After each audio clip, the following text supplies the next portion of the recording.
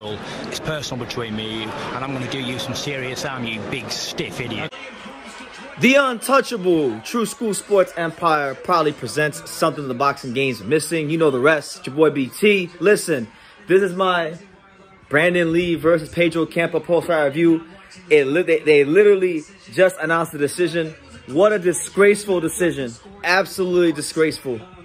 Pedro Campa, I mean, I thought personally, I wasn't scoring it, but I thought he did enough to get a nod. But these scorecards are horrible. I saw 99-91, 97-92, and they absolutely jobbed him. They had no intentions of him giving him a fair shake. It was just piss poor scoring from the judges. First and foremost, let me just say, my hat goes out to Pedro Campa. I thought, like, for a guy that really, you know, has a reputation for being a basic, flat-footed Mexican fighter. I mean, Brandun Lee fought his fight tonight, and I thought in fighting that fight, I thought he lost. I thought Pedro Campa fought the best fight I've ever seen him fight. He did a great job of grinding down Brandun Lee, crowding him, outworking him a lot of the rounds, pushing the pressure, pushing the pace, chopping that body. You know, as we say here on True School Sports, he was serving up those rib dinners.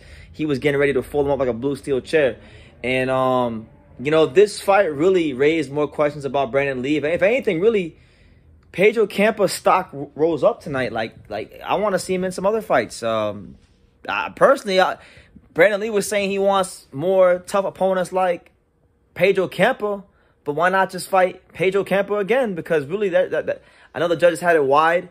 Brandun Lee thought that the judges got it right, of course, because, you know, they gave it to him, but I didn't quite see it that way. I saw one guy get out to a good start. I saw the pressure fighter slowly but surely begin to put his imprint on the fight and really press really well against Brandun Lee. Brandun Lee started to, like, sit on some really nice shots, and you know, he was effective when he landed those power punches, but I just think, like, the commentary was very biased towards Brandun Lee. I thought Pedro Campa did a great job of you know, just like I said, pushing the pace.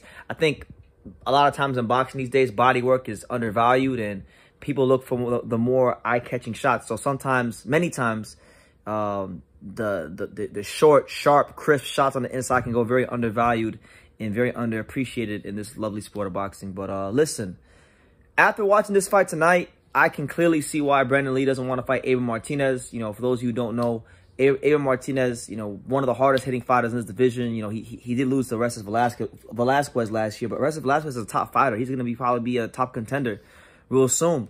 So there's no shame in that. And he dropped Orestes Velasquez, so it shows you the kind of fighter he's capable of being. And he's won fights as the B side and done a lot in a little bit of fights he's had. He's been calling out Brandun Lee for a solid year and a half. And Brandun Lee don't want no smoke. He doesn't oblige to call out. He acts like he doesn't exist.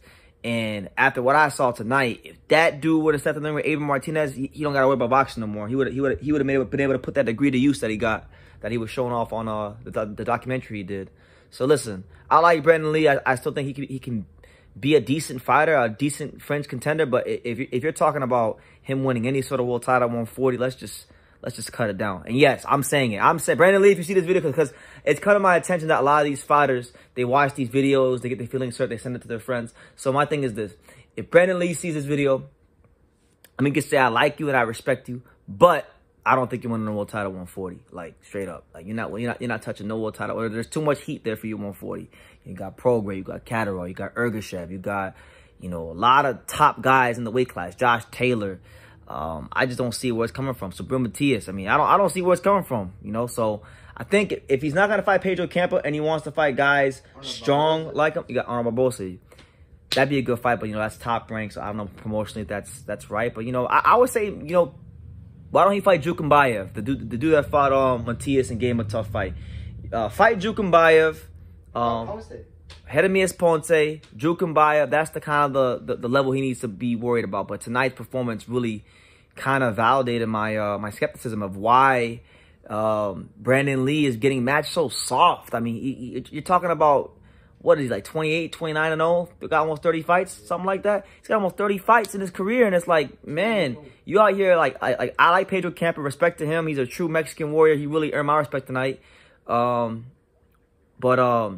If you're a fighter like Brandun Lee, you should not be having all-out wars, going life and death, letting a guy like Pedro Campa just serve you up and fold you up like he was in the fight. So you know, he gets the win, and at the end of the day, that's what it's about for the fighters, to get the win. But I don't really see a guy in Brandun Lee that's going to be any legitimate threat to the top guys. So I expect to see more soft matchmaking for the next 1 to 3 fights from Brandun Lee. And that will not include guys like Abel Martinez or Drew Kambayev or anybody like that. But if it does include someone like Abel Martinez or Drew Kambayev, then God be with him, and may God sharpen his tools, because he's really going to need it. So, yeah, Brandun Lee gets the win over Pedro Campa. I personally, I'm not going to say it was robbery, because I don't like throwing that word around. You know, a lot of people like to get their feelings involved and throw that word around. I'm not going to say that. I'm going to say that it was a close fight. I thought Pedro did enough to get the nod. He didn't. It is what it is. It's boxing. But Brandun Lee has a lot of things that he needs to work on still. And I'm not really seeing a fight that's progressing. So I wish him the best. I'm not writing him off. A fighter can develop fight by fight. We've seen him many times in boxing. So this is not a death sentence on him. I'm just telling you guys what I think. I'm just a boxing fan giving his opinion. And if that makes you sensitive, then you're in the wrong damn sport. So I'm going to leave it at that. Shout out to Brandun Lee. And an extra big shout out goes to Pedro Campa, who really came and brought the fight tonight to Brandun Lee. Great Mexican pressure grinding style. So yeah, I want to see him in some fights. I think he earned himself some paydays down the stretch. Pedro Campa as his career progresses. But yeah, let me know what you guys think. I want to hear from you guys. What did you guys think in the comments down below? Make sure you guys take the time to subscribe. And like I say in every single one of these videos, you can love me, you can hate me, but I'm just a kid from Dane. So until next time, take care. Thank you for watching another video on the untouchable True School Sports Empire. For more great boxing content just like this video, click right here and make sure you subscribe. Much love from sunny South Florida.